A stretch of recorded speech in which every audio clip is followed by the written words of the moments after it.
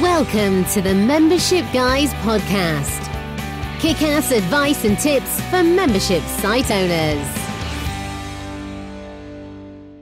Hey everyone, welcome to episode 247 of the Membership Guys podcast. I'm your host Mike Morrison, one half of the Membership Guys, and this is the number one place for proven practical tips and advice on growing a successful membership business.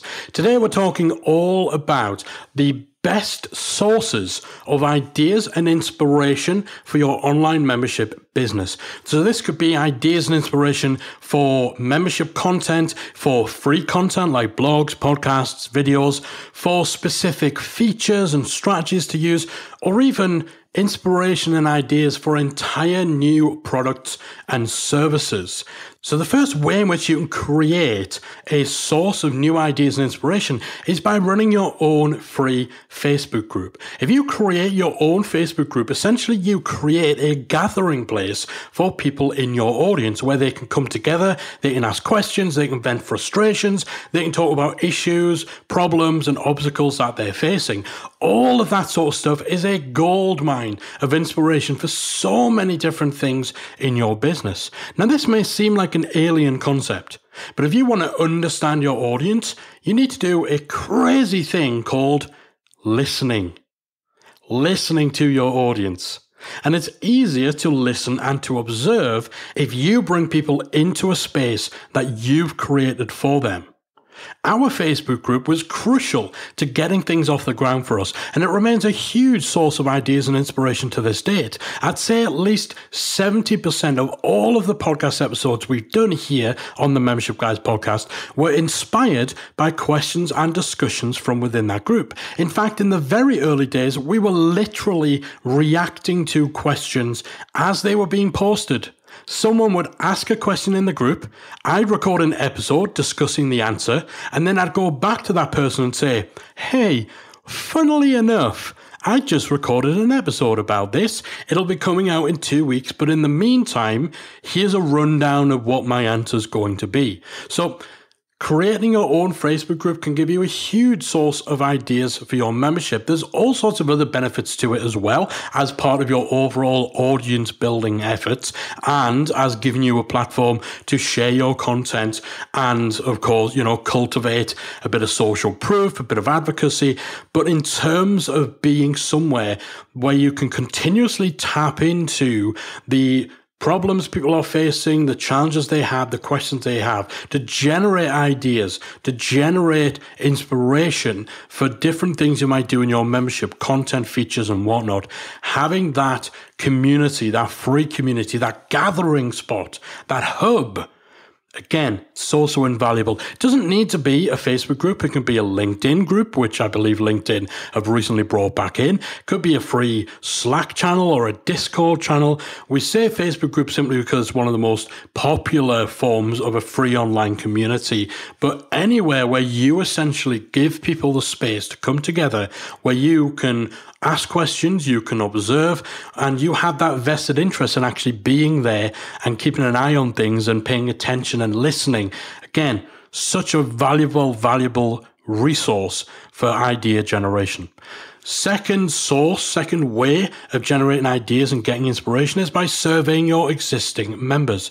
So this is almost like the next stage on from having that free Facebook group, tapping into your existing member base, the people who are paying you to solve their problems. These people are the model of your ideal audience member because they've invested in joining your membership. So you're going to want to listen to what they have to say. Again, just like with your free Facebook group, you can observe and pay attention to what members are asking and discussing inside your paid community, whether that's another Facebook group or whether that's an on-site forum like IP Board or BB Press or something like Mighty Networks.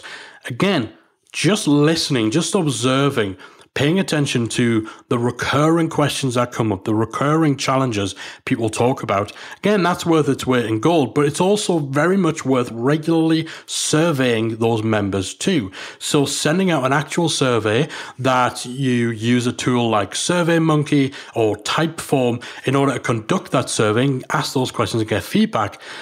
Again, such a great way of getting input, getting feedback, getting thoughts from your paying members that can help spark new ideas. So these surveys could be specifically related to your membership. So you could be asking them what content and features they use the most, they found most valuable, what new content they would like to see, and so on. Or it can be broader. It can be about the problems they're facing, the obstacles they have, what their goals are, what steps they've taken to this point, and so on and so on. So all of those sorts of things will give you a wealth of ideas and inspiration for taking your membership to the next level. So you should be regularly surveying those existing members about their needs and about how your membership is serving those needs, how you could improve it, what they feel the missing piece is in their journey, and all that sort of stuff. It's going to give you so much to work on.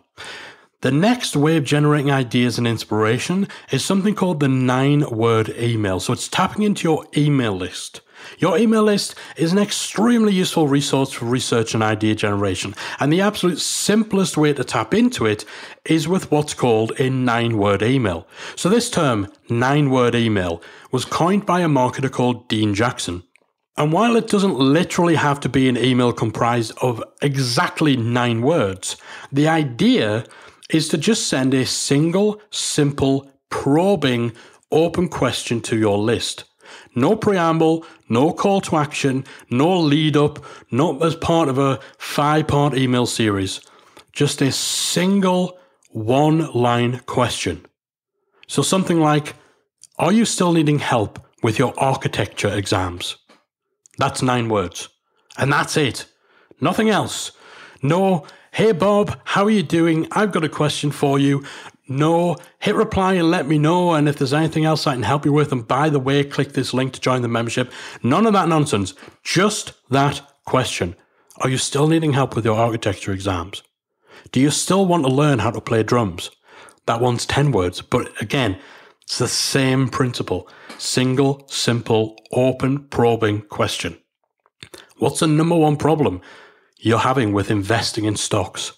That's a few more words, but again, that word count is irrelevant. It's all about the style of the question, the omission of anything other than that one question, and the type of response that it's designed to elicit. The 9-word email is designed to get people to hit reply and give you information and insight into their needs and their situation that you might not get otherwise. And not only can this spark ideas, but it can also start dialogues that could lead directly to sales. This is something that is tried and tested across a whole bunch of different markets and different situations. It's hilariously simple, but it's effective. So very much worth trying out. And the reason I love this as a technique, as a tactic to use, is because so often as marketers, as business owners, we overcomplicate things. We overstuff things. We keep selling beyond the sell. We try and pack in 5 or 6 different objectives into a single email. We send out an email and we try and get someone to view our latest content. We're trying to get them to visit our sales page. We try and get them to give us some feedback. We try and get them to visit us on our social platforms, all in a single email. There's about 20 different objectives within the emails we send out, or within the stuff we post on social or put on our website. So this approach I just love because it's all about stripping everything away and keeping it extremely simple. Just that one question. So easy to do, so quick to do. You can literally hit pause on this podcast, go and send this email to your list. Ask them a question like that. Are you still needing help with whatever? What's the number one problem you're having right now with whatever? If you could wave a magic wand and solve your biggest problem with whatever, what would that problem be? Questions like that are designed to spark that conversation. They're open, they're probing. Again, great way of getting a wealth of feedback and having those conversations that'll spark ideas and spark inspiration. But hey, why ask just one question when you can ask 3? So this is another way of tapping into your email list. It's something different to the 9-word email, and it's something we teach specifically for memberships. And that is to ask a simple question to 3 core groups of people on your list. Group 1 are the people who are on your email list but have not joined your membership. Group 2 are the people who joined your membership. And Group 3 are the people who have left your membership. So this 3-question strategy is the 4th thing you can do for idea and inspiration generation. You want to ask each of these 3 groups a different question. The people who are on your list but have not joined your membership, you want to email them and ask them why they're not joined. What's the biggest obstacle? What's the number one reason you haven't yet joined our membership? I notice you've been on our email list for a while. You've not yet joined the membership. Hit reply and let me know what the reason for that is. To the people who have joined your membership, you want to email them, you want to ask them, why did you join? What was the number one reason you joined the membership? What was it you were hoping to achieve when you joined the membership? And then to that 3rd group of people, the people who have joined your membership but they've left, you want to ask them, why did you leave? It's that simple. And similar to the 9-word question, the idea is to ask that open, probing question that will spark the conversations and get you feedback that you can work with, to identify any sticking points in your marketing that might be stopping people from joining, to identify the thought process people have when they do join, and the elements of your marketing and your messaging that's resonating the most, so you can focus on that a little bit more. And also to identify any problems, any issues that might be costing you members and affecting your churn rate. Again, 3 questions, 1 to each of the 3 core groups of people. People who haven't yet joined, people who have joined, people who've left. Getting that feedback and making it easy for people to give it to you. Again, you're just saying to these people, hit reply and let me know. Limiting the ask to a single simple question, it's going to make it far more likely people will actually respond, and this will give you a whole lot to work with for generating new ideas or for correcting things that maybe you hadn't realized were not working quite as they should do. And then finally, one of the most no-brainer ways to get new ideas and inspiration for your membership business is to join other memberships. Not necessarily to learn what they're teaching, but to learn from how they serve their audience, how they engage, what they do well, and what they do poorly. It's really easy as a membership owner to become detached from the experience of being a member, being a student. No matter what you do in your own site, you're always going to be too close to it to truly capture that feeling of being a member. So joining other memberships, both within your market and in completely unrelated fields, they will help you to switch your mindset up and get you to think more about the member experience, putting you in the shoes of someone joining a new membership that they're not familiar with, that they've got to acclimatize to, they've got to find their way around, all that sort of stuff.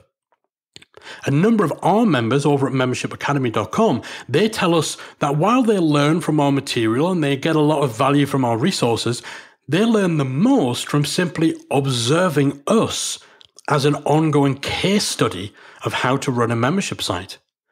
They get to watch over our shoulder and reflect on how different aspects of our member experience makes them feel, or how different things we do in our membership aids them in their journey, gets them to where they want to go. And they can use those takeaways and their experience as a member to inspire their own membership.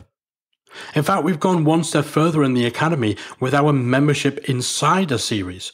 This is actually a video series where we literally go inside 10 well-known membership sites and record the entire journey from perusing their sales page to signing up, to going through the onboarding, consuming the content, getting stuck in the community, all the way through to canceling.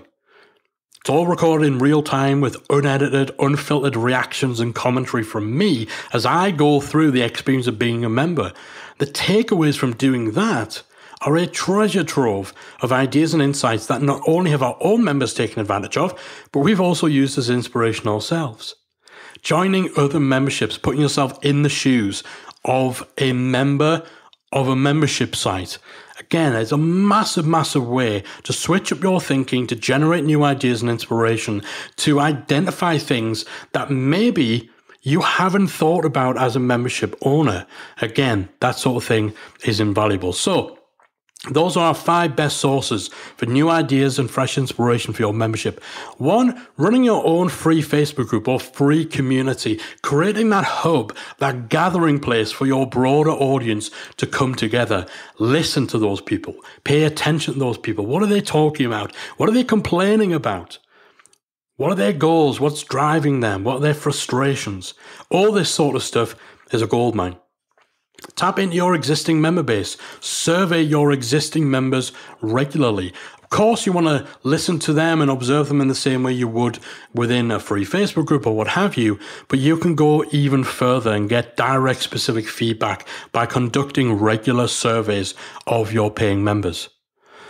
2 great ways of tapping into your email list, the first of which is the 9-word email. It can be a little more than 9 words. It can be a couple of words less. It's all about sending that single, simple, probing, open question to your list. No preamble, no call to action, just that 1-line question will open up so much feedback that's going to really help you to get new ideas and inspire some new lines of thinking in your business. The second way of tapping into your email list is almost an evolution of that 9-word email approach, but instead we're sending a single question to 3 core groups of people on your list. Those who haven't joined, those who have joined, those who have left. We want to know the why behind all 3 of those scenarios. And then finally, best way to get ideas and inspiration for your membership is to join other memberships. It's a no-brainer, right? Put yourself in the shoes of a member. Go through the member experience. You'll learn a lot from what works, what doesn't work, and you'll be able to take a lot of that stuff back to your own membership site. So if you felt that the well has been running dry in terms of inspiration for your own membership, in terms of ideas for content, for features, for new things to try, whether it's onboarding, retention strategies, marketing, whatever, then hopefully this has given you a little bit of food for thought and it's pointing you in the direction of where you can go to get the feedback, to get those ideas and to spark that inspiration that'll help you take your membership to the next level. That is it from me for this week. I'll be back again next week with another installment of the Membership Guys podcast. If you enjoyed this week's episode of the Membership Guys podcast, we invite you to check out membershipacademy.com. The Membership Academy is the essential resource for anyone at any stage of starting, growing, and running a membership website. Whether you're still trying to figure out what your idea is going to be, or whether your website is already up and running and you're just looking for ways to grow it and attract new members, then the Membership Academy can help you to get to the next level. With our extensive course library, monthly training, exclusive member-only discounts, perks and tools, and a supportive, active community to help you along the way with feedback, encouragement and advice, the Membership Academy is the perfect place to be for anyone looking to start, manage and grow a successful membership website. Check it out at membershipacademy.com.